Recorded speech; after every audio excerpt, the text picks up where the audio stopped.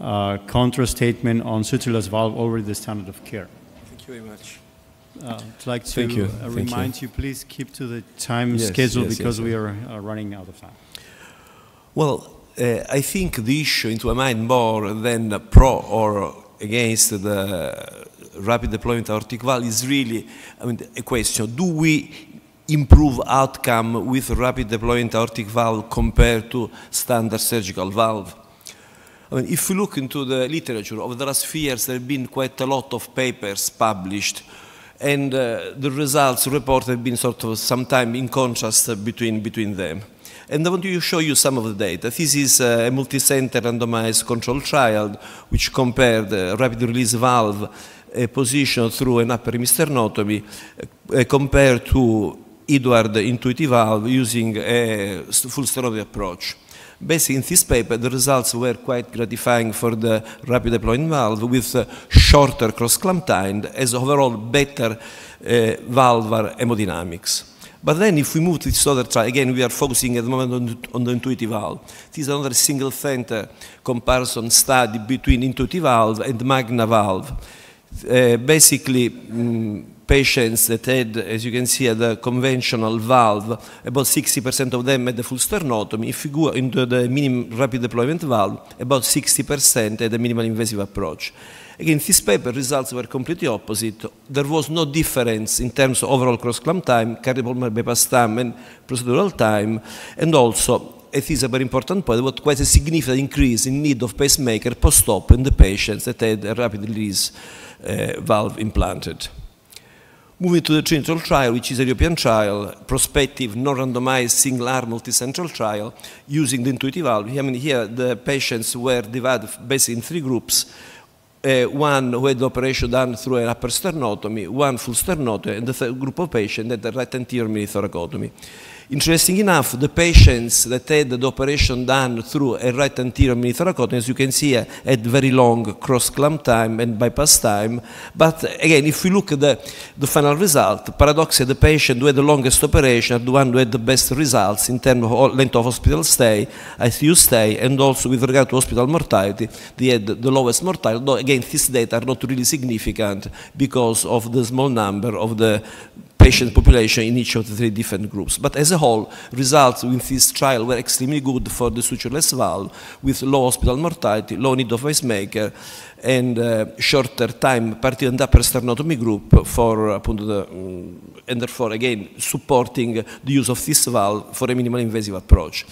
Then if you move to the TRANSFORM trial, which has been recently published, this is an American trial corresponding to European one, again, prospecting, non-randomized, single-arm, multi-center trial with intuitive valve, over 800 patients, 60% on full sternotomy, 40% on a minimal invasive approach.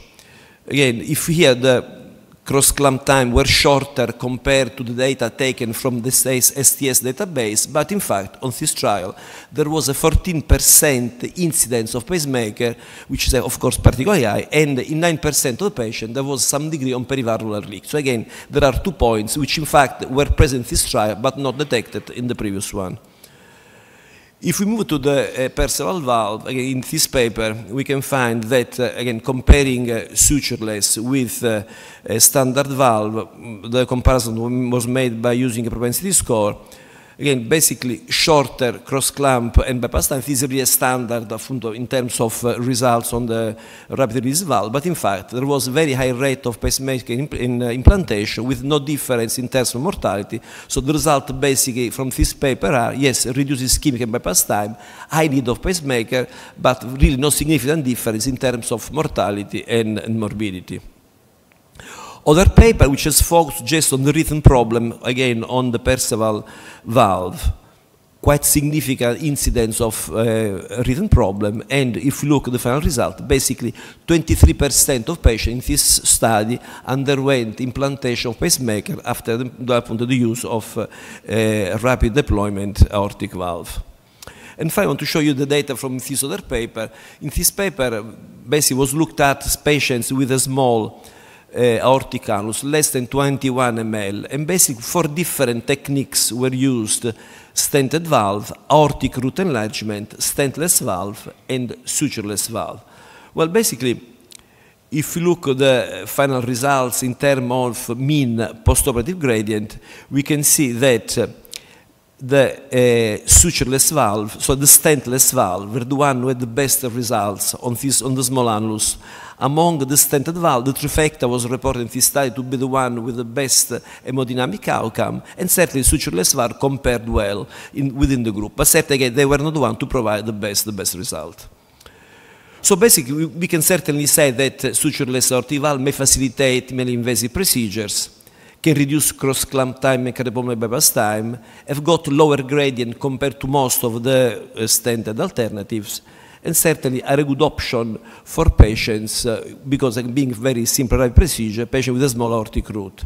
So can we really say that is really the right choice? Well, I think there are a number of points we have to focus on. Of course, really, the key point seems to be we are going to save something like 20 minutes of cross-clamp time. Do we think that today is really a crucial role within the overall surgical procedure? Well, today we've got improved cardioplegia protection, we have good modern conduct of cardiopulmonary bypass, and really the management of the patient is very well standardized. So if you look again at the STS database, 2015 mortality on standard aortic valve replacement, is the overall mortality in the order of 2%, so very, very low mortality. This is again an important point.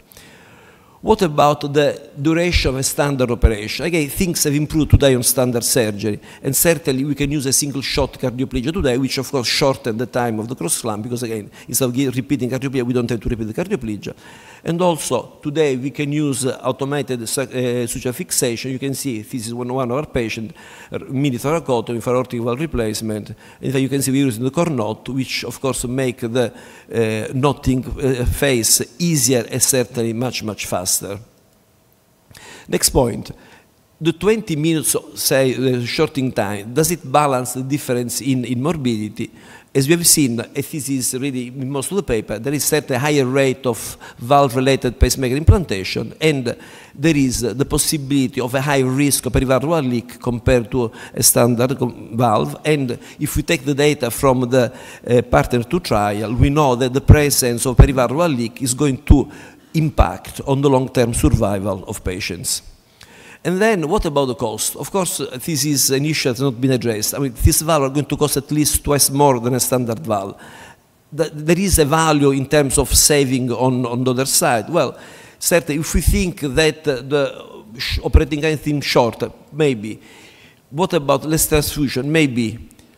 Shorter ventilation and intensive care time. But really, probably the length of time that we are going to save is not long enough to justify all this saving, and probably so therefore the cost of the valve is going to impact on the overall cost of the operation. And finally, the last point I want to make is the longevity of the valve. Again, here we don't have any data. Certainly we can say that in terms of durability, the early and mid-term results are satisfactory. But of course, I mean, the crimping of the valve, we don't know is going to impact on the long-term duration of the valve. And therefore, really, we don't know at all what are going to be the need of repeated reoperation, adverse cardiac events, potential diminished long-term survival, again, are all a question mark we need to sort of find out within the time. So basically, to conclude, I think that sutureless valve it's another type of surgical implanted prosthetic valve. I think, into my mind, we cannot compare sutureless valve with TAVR. They are two totally different operations. Second point is certainly the sutureless valve could be a good option for small aortic root and complex cases, and probably the shorter operating time can help in very, very sick patients. But we have to keep in our mind that there is a higher need for pacemaker implantation, at least at the moment, with the available valve, and there is a certain risk probably of a periprosthetic leak. And also, we need a longer-term follow-up to evaluate durability and benefit in the long term of these valves. Thank you very much.